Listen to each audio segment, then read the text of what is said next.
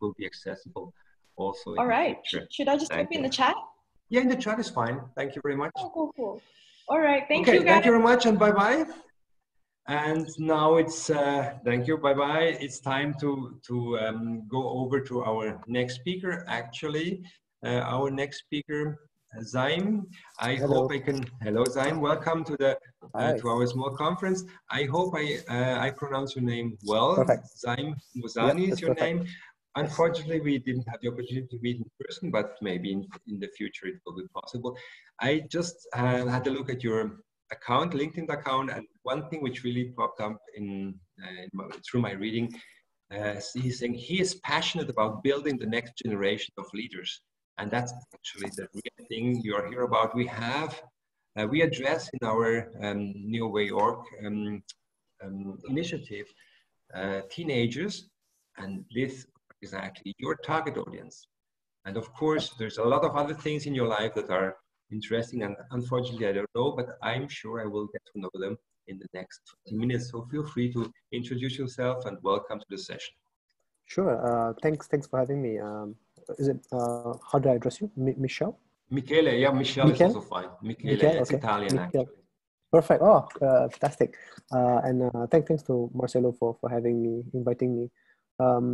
I think just a quick introduction is that if you don't mind I was told in the brief is that I have about 15 minutes to sort of... Yes, that's about the setting we have, yes. Okay. Do you want to ask questions in between, or should I... That's up to you. It's your session. The stage is yours, depending. You can address some of the participants here. We have also a live stream on Facebook, and there might be a question coming from there, and someone will just introduce it to you. So just feel free. Right. There is also a chat. Maybe you get a question over chat. But if you just want to have the 15 minutes for yourself, we will all shut up. Up to you. No, it's fine. I think feel free to jump in and ask questions. I'll structure it by sharing my story, my journey, and then the last 5 minutes, which is 10 to 15 minutes, will just be about some advice, wisdom to share, and then the last 5 minutes will be the Q&A. Or if you just have a question, just jump in and ask me. I'm happy to be interrupted. Yeah. So yeah, thanks for having me, and I hope everyone's safe and safe and certain from the pandemic. So the introduction about me is maybe I'll start from the time when I was a child. So I'm born in Malaysia, born and bred in Malaysia. So as a young child, I was very introverted. So I'm the youngest of 3 brothers, and I was always bullied as a youngest brother. I was bullied as a child. And when I was in primary and secondary school, I didn't have a lot of achievements. I wasn't good at academics, wasn't good at sports, wasn't good at anything, and didn't have many friends. So I sort of, you can call me a loser, right? So it's the definition of a loser in school. Didn't have a girlfriend as well, and growing up in this environment where I was quiet, didn't have many friends, I sort of wondered what will my life be.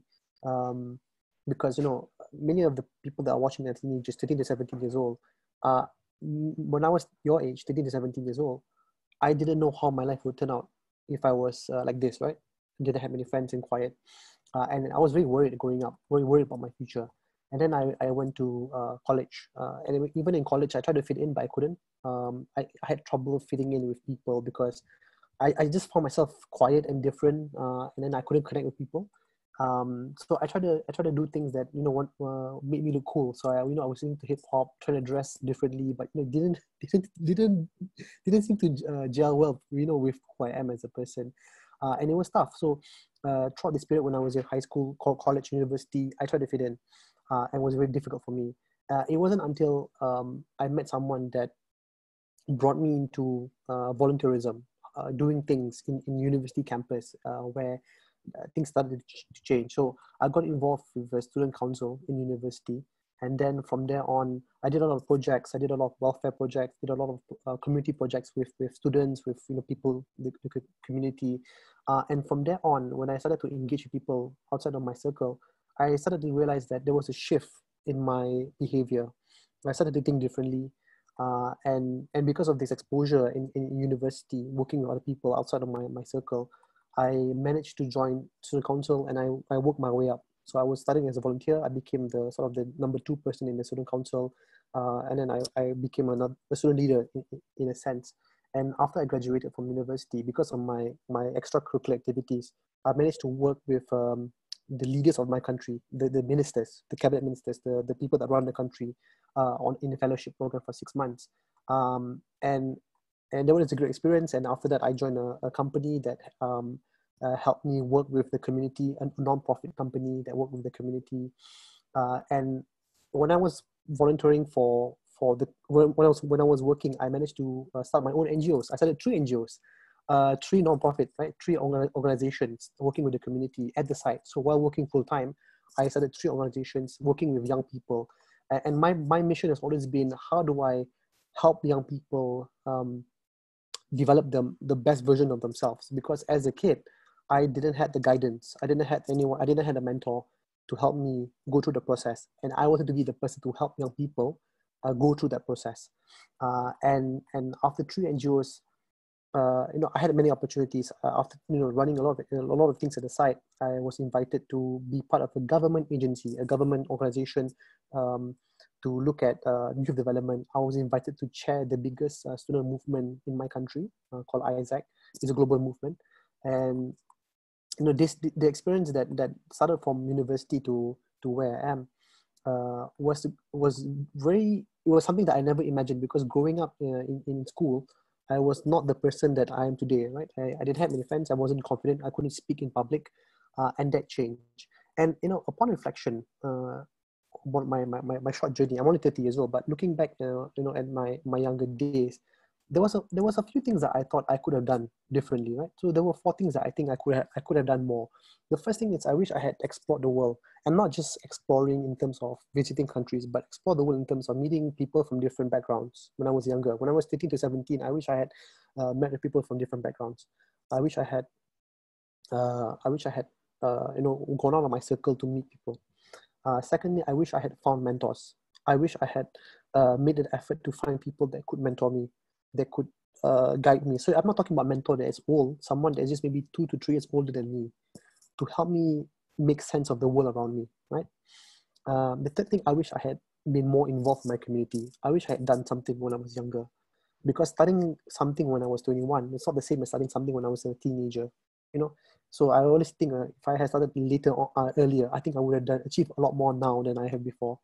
And the fourth thing is, I wish I knew that it was okay to be different, to be introverted, because around me, my circle of friends were people that allowed extrovert, and I wish I was like them. But you know what? It's okay to be introvert. It's okay to be quiet and shy, right? I never knew that when I was growing up as a teenager. Those are the 4 things I wish I had done more. But I want to leave sort of this 3 R, sort of this wisdom is the 3 R that I think is important, right? The first R is read. And I think this is something very important. So reading is key, and preferably non-fiction books. Fiction is great, but non-fiction. I'm talking about self-help, leadership, history, biography, science, politics. Reading things that make you expand your horizon, challenge your thinking and make you think differently. I think that's important, right? So I think reading is something that's overrated, because if you notice, a lot of stuff that we read are articles. It's not good. I think it's more to read books, like real books, right? Thick books that can help you articulate and develop your thought process, right? Makes you more critical minded. The second R is roaming around or traveling, right? So second R is roaming around. And I think this is what I mean earlier when I talk about exploring the world. So imagine if you're 13 years old in school, or 17, you could explore your state. You could explore in your state, within where you live, your province, your state, your area. You could go to the museum, library. You can go to places of interest. That could be interesting. And explore what's in your vicinity, what's in your neighborhood, what's interesting.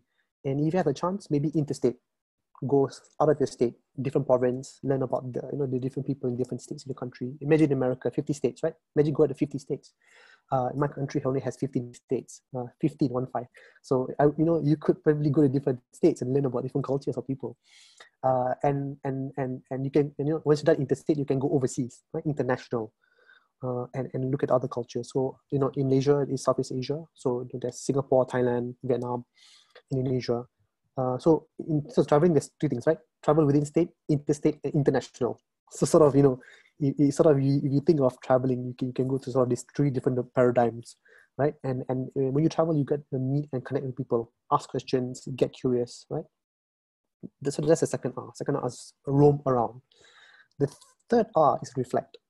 And I think reflecting is something that is not done enough. And reflection just means you make time to be with yourself, maybe an hour on a weekend, Saturday or Sunday, and just think about life. Think about the past, the present, and the future. And it's important because you cannot make sense of the future if you don't know your past. But you also cannot plan for the future if you don't live in the moment. And I think that's something that I think is not always mentioned, right? So that's what the three are. The three are to read. So read non-fiction books, learn about things around you, something different, challenge your thinking. Second, roam around, travel within your state, interstate, international. Third, reflect and make time for yourself and think about life. And I want to end with sort of a small question, right? So it sounds easy, right? 3R, but I think, how do you start? And I think starting is always difficult, because if you think of starting a goal, there's always a big thing in mind. But if you just think of a big goal and breaking it down to small pieces, it'll be manageable. So there is a quote that I live by, which is, how do you eat a whale? Whale, right? Big fish, whale. One bite at a time. You eat a whale one bite at a time. In other words, you take one step at a time. So I'll give you an example. I wanted to read a 500-page book. 500-page book, right? Ridiculously thick book about principles. And you know what I did? I told myself I will only read 4 pages a day. 4 pages a day. And I finished that book within 2 months. So essentially, you're just breaking down big things into small chunks. So it's manageable. So when you talk about reading, roaming around and reflecting, you're doing those big things, but you're breaking it down into something that you can manage. And that's my wisdom. Hopefully that was interesting enough. Thank you very much for your presentation. Actually, I was wondering, you said what you would wish to have when you were a teenager in order to accomplish more. So I think if you would have all the things you would wish to have, then where would you be? You would be on Mars. You started by saying, I was an introvert, I was bullied at school. And now look where you are. You made an incredible career. You did a lot of things. So I think it's good that someone stopped you. You would be on the moon now, you know what I mean?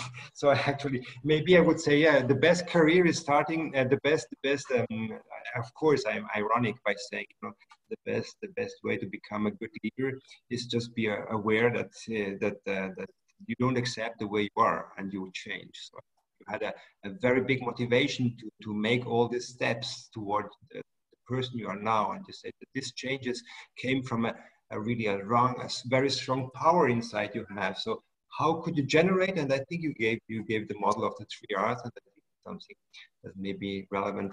So among these 3 R's, which one is there any? Are they equal, or can you just go into it? Is there any something for you? It's more important, more relevant, or you think the 3 R's are just the same level? So I think the 3 R's is equally important, right? But I think if you're a teenager.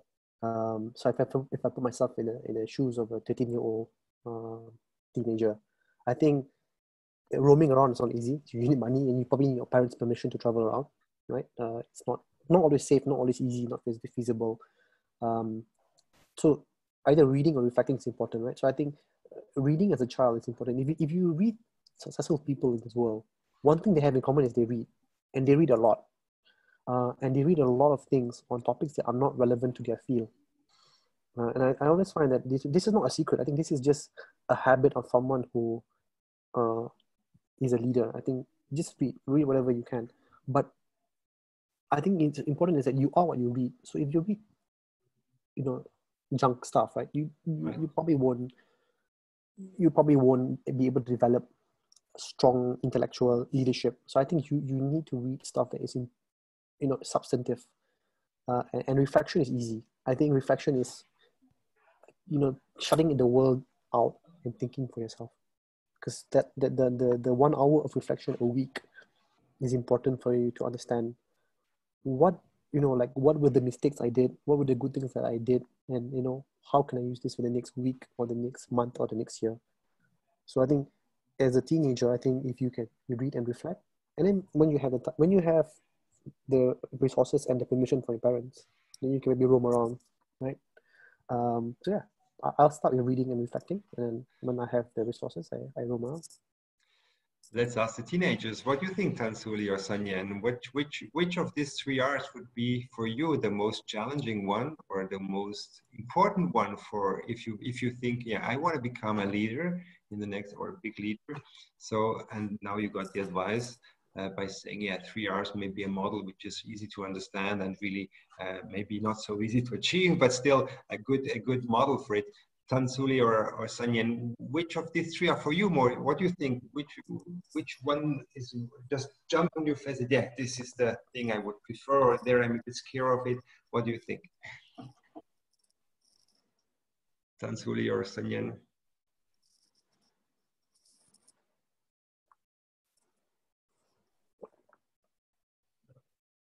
I guess they are reflecting. So we got the point. Reflection is the most important part of it, or the most challenging, or whatever.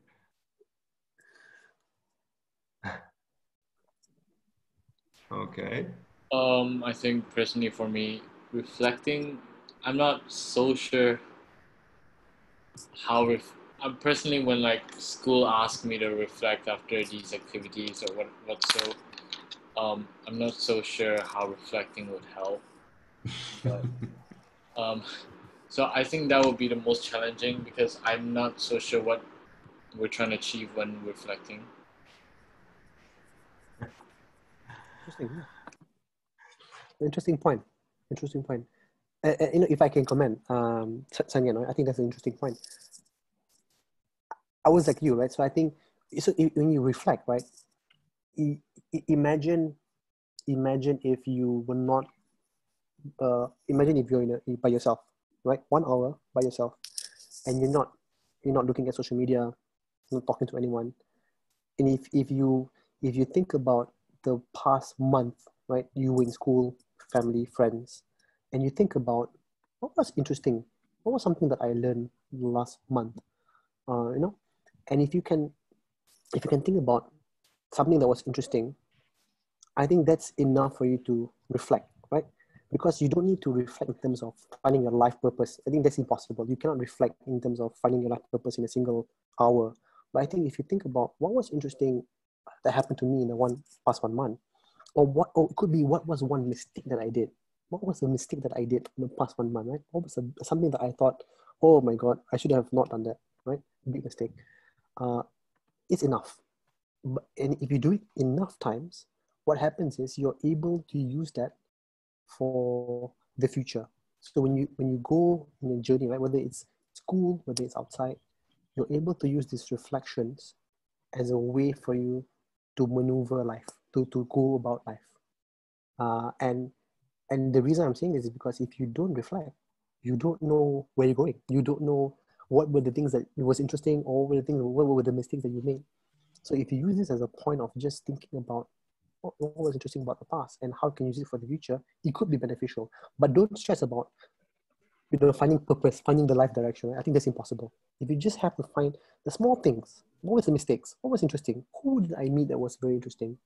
And that's enough. So it's enough for you to move to the next month, next week with those reflections and improving as a person. I think you make a very important point, and the fact is actually, if we talk about these teenagers, they all already reflect. Sometimes they are not so aware of really like reflecting. And the point you mentioned actually in your statement is like that, by saying, yeah, you have to be aware, you have to think about, yeah, I'm thinking of it, and then I take a decision out of it. So being aware of that they are reflecting is already like the thing which really may point out. And I think, Sanyan, you are reflecting a lot about things. That's what how I perceive you. I know you since a while now here, but I think just being aware that, yeah, now I think of it, and I take a move, and I take a direction, and I'm aware that I'm thinking of a specific topic. So reflection you do, but being aware of it, like this metacognitive approach of it, is really like very important for. And I think I totally agree with you, Zaim, that this is crucial for developing the way, or becoming the way you really became as well. Any other questions? I think Tansuli, you were really reflecting without saying anything. What do you think of these 3 hours? Is there something you're planning to, or for you as a challenge, or something you would like to do?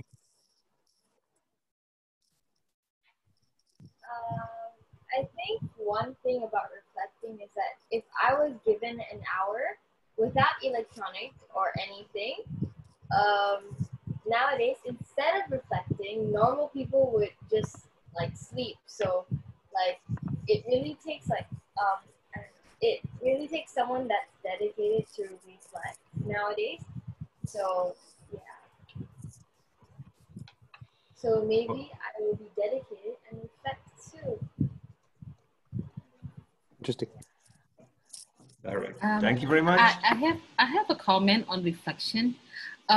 Being an Asian and living in Asian country and surrounded by Asian community, I think we generally take the word reflection and associate it with what went wrong.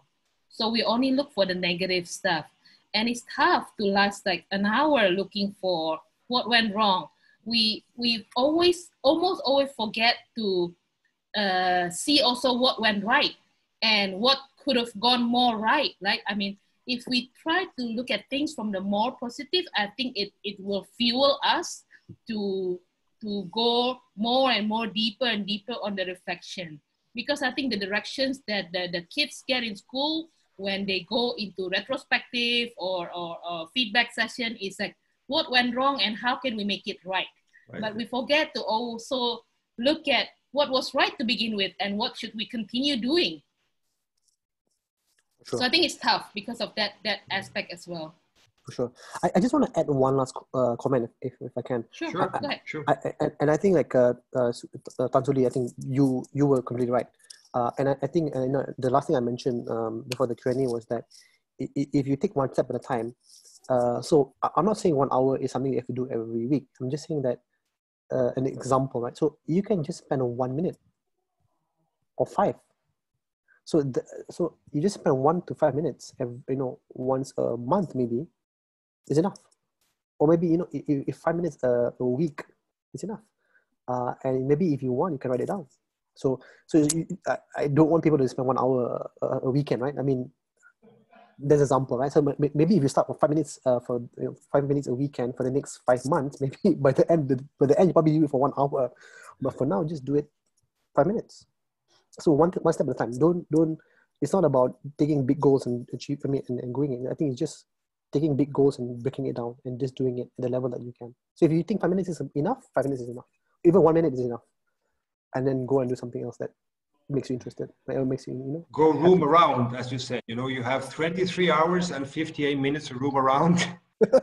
Thank you very much for your presentation, Zaim. Time is up.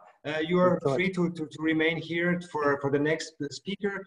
You're free to ask questions as well. And thank you for also giving maybe your contacts for the teenager. If there is something, they may come with questions. They will come up later.